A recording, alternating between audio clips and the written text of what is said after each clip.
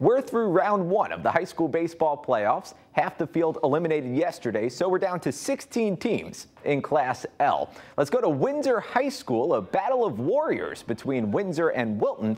And that's exactly what we got early, especially on the mound. 2 on for Wilton in the first, and Luis Collazo picks up the chopper, tosses it to first, gets out of the inning unscathed.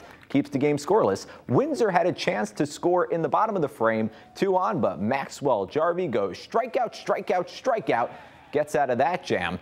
Wilton goes on to win it 5-zip the final over Windsor, the 32 seed, moving on to the quarterfinals. How about that?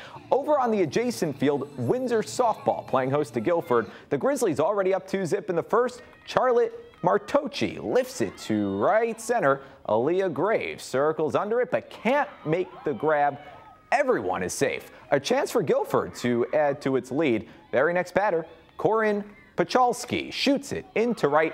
That plates another. The Grizzlies go up 3-zip in the first, but the Warriors come back to win it. They beat the Grizzlies 4-3 in 11 innings to advance to the quarterfinals.